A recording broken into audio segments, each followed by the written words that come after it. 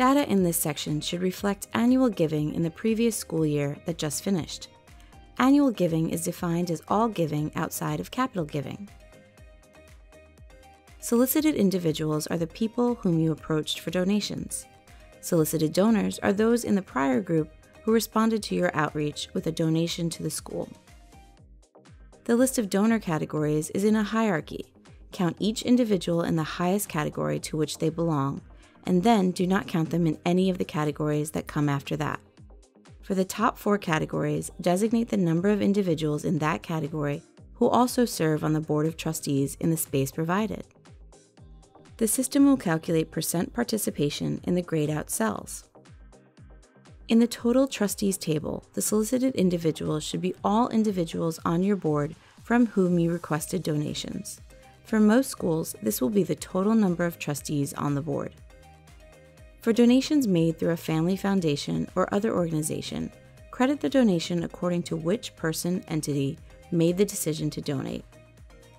If an individual donates to the school through a family foundation, credit that donation to the individual and count them in the category appropriate to their role in relationship to the school.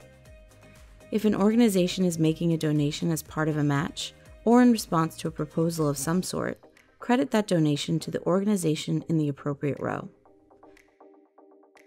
The remainder of this recording reviews tools and techniques that you can use throughout data entry to have a successful experience. The recording is identical across all categories of data. If you've already heard these tips in another recording, you can skip the rest of this video. Each subcategory of data starts with notes about the data to be entered in that subcategory. Often, you'll find a note about whether the data to be entered are for the current new school year or for the prior year. For each table of data to be entered, the instructions highlight important information for entering data in this section of the collection. Be sure to review the bulleted notes.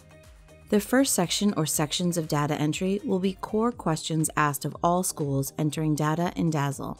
Toward the bottom, you may find tables of questions added by one or more of the associations using DASL and tied to your school. You can fill in the tables with last year's numbers and then go through and edit them.